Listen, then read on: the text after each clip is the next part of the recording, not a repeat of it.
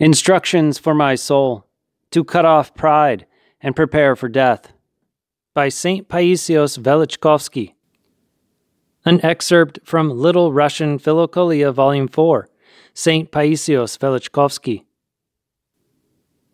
A brief exposition of thoughts which dispose to repentance. Remember, O my soul, the terrible and frightful wonder, that your Creator for your sake became man, and deigned to suffer for the sake of your salvation. His angels tremble, the cherubim are terrified, the seraphim are in fear, and all the heavenly powers ceaselessly give praise. And you, unfortunate soul, remain in laziness. At least for this time forth arise and do not put off, my beloved soul, holy repentance, contrition of heart and penance for your sins.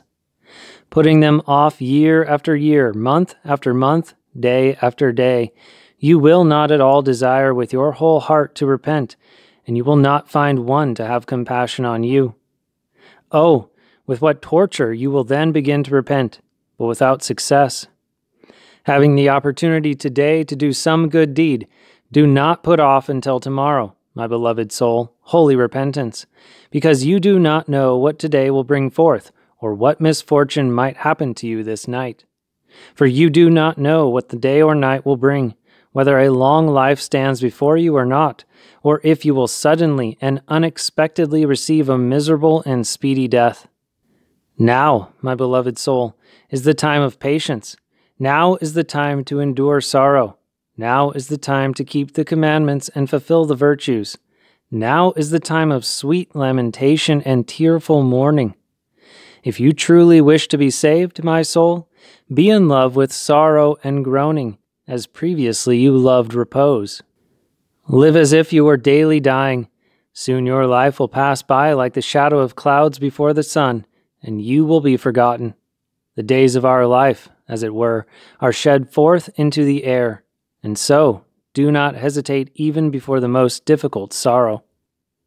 With regard to men, let us not speak of senseless sorrow, but even in reasonable sorrow, do not give yourself over to grief. Do not be disturbed. Do not run away. But consider yourself as dust before the feet of others. Without this you cannot be saved or escape eternal torment.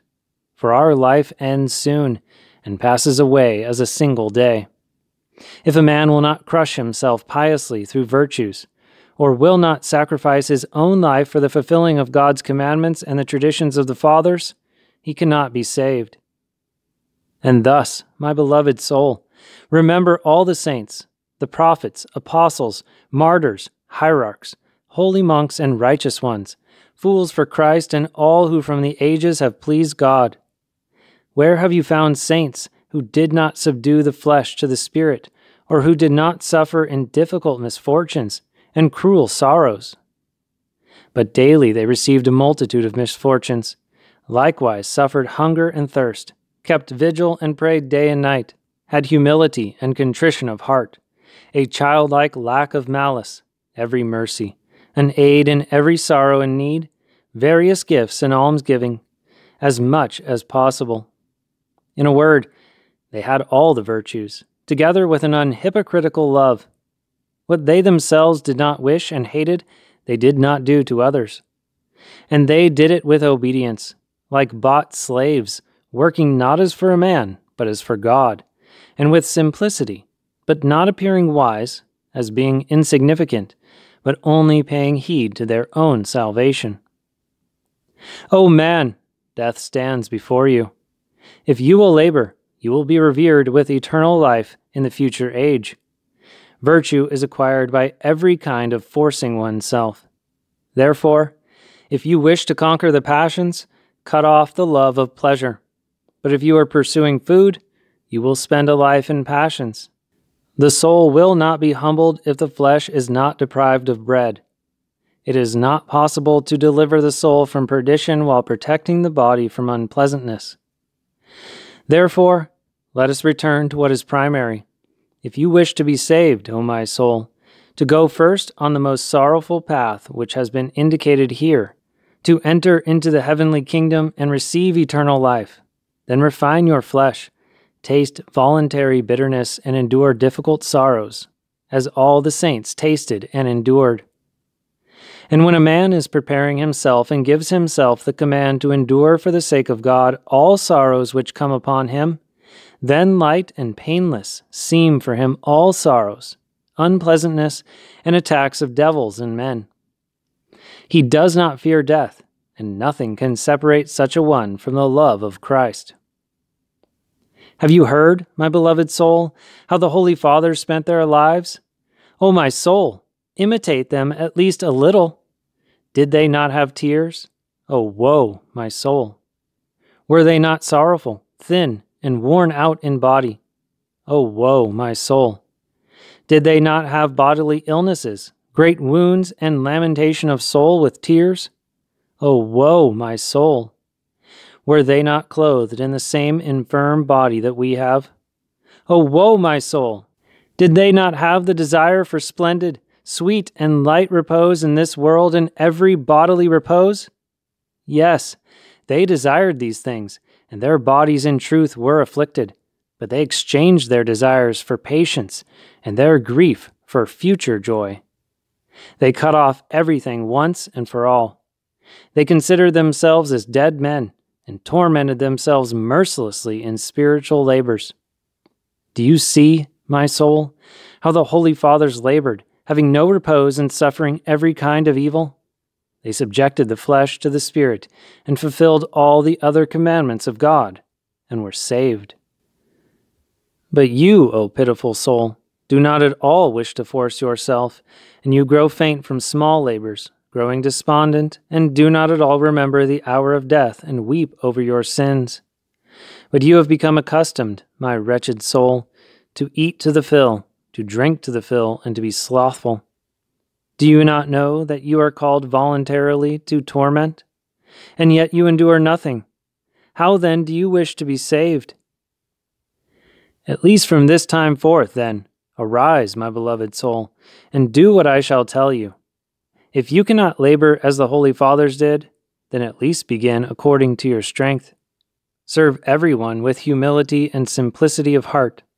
Acknowledging your infirmity and belittling yourself, say, Woe to thee, my wretched soul! Woe to thee, vile one! Woe to thee, O all-defiled one, slothful, careless, sleepy, cruel! Woe to thee, who hast perished! And so, little by little, it will come to tender feeling, will shed tears, will come to itself and repent. The battle against despondency, slothfulness, and weakness. When this happens, occupy mind with the thought of death. Come mentally to the grave. Behold there one who has been dead 4 days, how he grows dark, bloated, and gives off an intolerable foul odor, is eaten by worms, having lost his fair appearance and beauty. Then look in another place. Here there lie in the grave the bones of young and old, the beautiful and the ugly. And consider, who was fair or ugly? Who was a faster, a continent man, an ascetic, or a careless man? And did it bring benefit to rich men that they had repose and enjoyment in this world? Remember then the endless torments of which the holy books speak, the fire of Gehenna, the outer darkness, the gnashing of teeth, the infernal Tartarus, the unsleeping worm. And depict to yourself how sinners cry out there with bitter tears, and no one delivers them. They lament and weep over themselves, and no one has pity on them. They sigh from the depths of the heart, and no one has compassion on them. They implore for help, complain about their grief, and no one heeds them. Think how creatures, each in its own time, unfailingly serve the Lord their Creator. Reflect concerning the most glorious miracles of God which have been performed upon His slaves from the beginning of the world, and especially of how the Lord, having humbled Himself and suffered for the sake of our salvation, has benefacted and sanctified the human race. And for all this give thanksgiving to God, the lover of mankind. Remember the future endless life and the kingdom of heaven, the repose and unutterable joy. Stand firm, Do not leave off the prayer of Jesus. If you will recall and reflect on all this, then despondency, slothfulness, and weakness will disappear, and your soul will come to life as from the dead by the grace of Christ. An instruction moving to contrition, which cuts off all self-exaltation and human pride and converts the soul to fountains of tears. If you seek such contrition, it is most sweet and soul-profiting to pay heed to the following instruction concerning the departure of your soul. Now, O man, you are taking enjoyment of beauty, attractiveness, and glory, and spend your life in vain adornment, hoping thus to spend hour after hour, day after day, month after month, year after year. O man, your life is all the time coming to an end. Life passes by.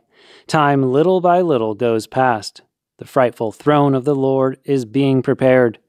The righteous judge is drawing near. O man, the judgment is at the doors. Expect a frightful answer. The fiery river, boiling, is resounding with a crackling and with powerful sparks. Frightful torments are raging, awaiting the torture of sinners. O man, labor, strive, struggle. Before your death a herald will not come. The reward of the saints is at hand. Crowns are being prepared for the righteous. For those who labor and endure sorrows, the kingdom of heaven is opened. Endless repose is at hand, and unutterable joy is being prepared. Eye has not seen, nor ear heard, nor has it entered the heart of man, that which God has prepared for those who love him. O man, have you heard of torments? Why do you not tremble and become frightened? O man, have you heard of unending joy? Why do you not struggle? Why do you waste the time of your life in tumult and vanity? Later you will not find another time, even though you might search with tears. O man, even if you live for 100, for 1,000 years in this world with every food and enjoyment, fattening yourself like a calf and making yourself look good like a fox, when the frightful end, death, will come, then our life will seem as a single day, and all satiety and adornment will disappear without a trace, like the flower of the grass which quickly falls away. O man, your life from birth to maturity and old age is like a single day, and after this is the speedy, unexpected end of your life. O man, bring to mind, where are your grandfathers and great-grandfathers? Where are your father and mother and brothers? Where are your relatives and close friends? Did they not all depart this life? Did they not also wish to live a little longer in this world, to enjoy themselves, adorn themselves, and make merry in their prosperity? But behold, against their own desire they were taken away. Remember that you are earth, you are nourished by the earth, and you will go again into the earth. The flesh will disintegrate and rot, will be eaten by worms, and the bones will crumble like dust. Bring to mind the days of eternity and the years of past generations. How many kings and princes there were who lived in enjoyment and adornment. And what did this help them in their departure from this temporal life? Where then were their enjoyment and adornment? For now they are earth and ashes. How many strong, rich, valiant young men, blossoming with youth and beauty, there have been in this world, and how did their mighty strength, their pleasant youth blossoming with beauty, help them? It is as if all this had never been. Thousands of thousands and 10,000s of 10,000s, or as the sand of the sea, have been the men of every kind, and all of them departed this life. Some of them could not give any kind of answer at the hour of death, but unexpectedly, standing or sitting, were taken away by death. Some gave up the ghost while eating and drinking. Others died suddenly while traveling. Some, while lying in bed and thinking to refresh their body by a small, brief sleep, in such a condition have fallen asleep in an eternal sleep. Some miserably endured agonies at their last hour, beholding fearful, threatening spectacles, the mere depiction of which can terrify us not a little. And there have been other various and sudden deaths. Oh, woe, woe! How the soul weeps before death, raises its eyes to the angels, stretches out its arms to men, pitifully implores, but receives no help. In truth, the vanity of man. Oh, oh, woe, woe! Frightful and terrible it is to all when the soul is forcibly separated from the body. The soul departs with weeping, and the body is given over to the earth. Then all hope in the vanity, charm, glory, and enjoyment of earthly things is converted to nothing. Oh, oh, woe, woe! A great weeping and lamentation, a great sighing and affliction is the separation of the soul.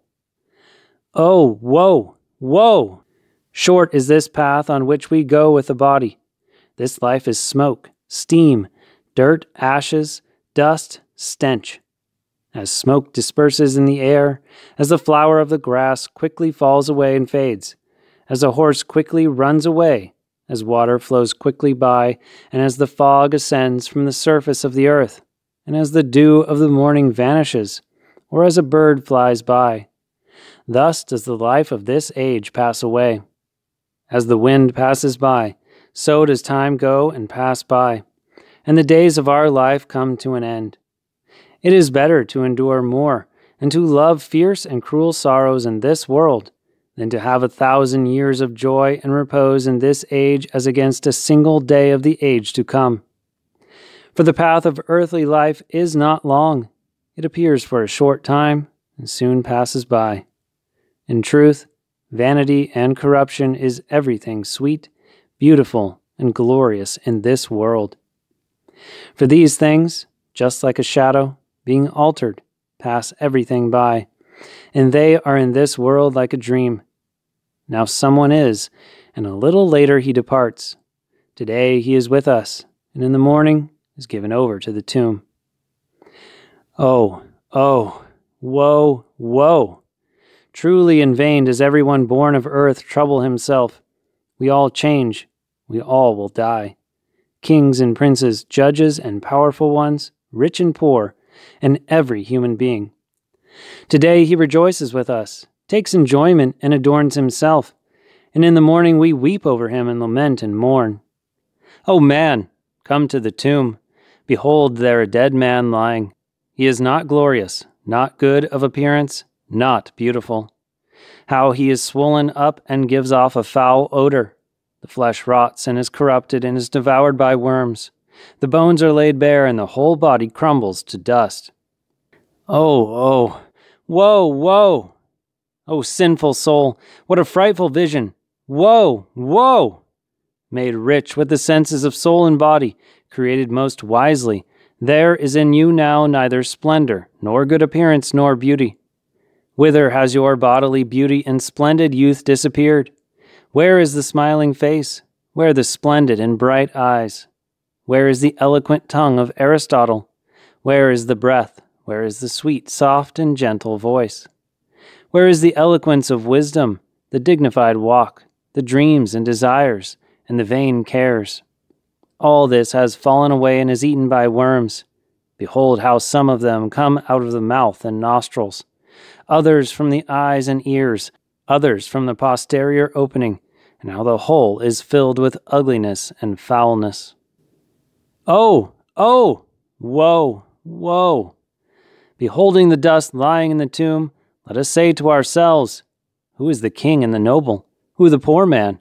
Who is the master and who is the slave? Who is the glorious? Who the inglorious? Who is the wise? Who the fool?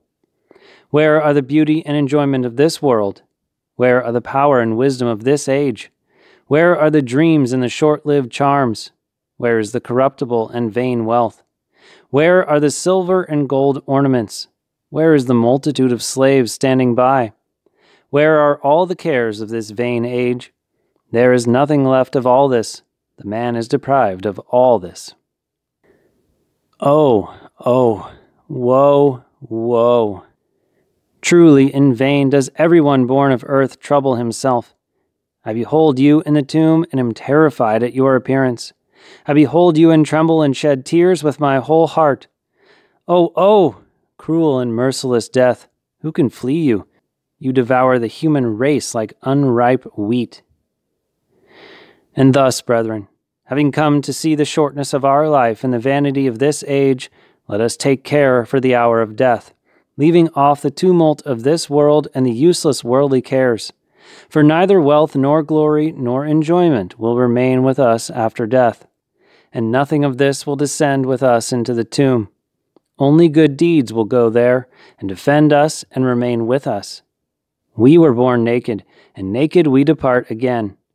And so, hearing this, we should not only sit in silence in our cells, restrain our tongue, take care for our souls, and weep in prayer over our sins, but we should even hide ourselves under the earth, mourn there over our sins while we are still alive, and live while dying for the sake of God in struggle. Knowing our speedy departure, let us before death wear out our corruptible body, because after death also it must remain corruptible until the Lord God resurrects us from the dead on the last day, and grants to us immortal life and the endless kingdom forever. Amen.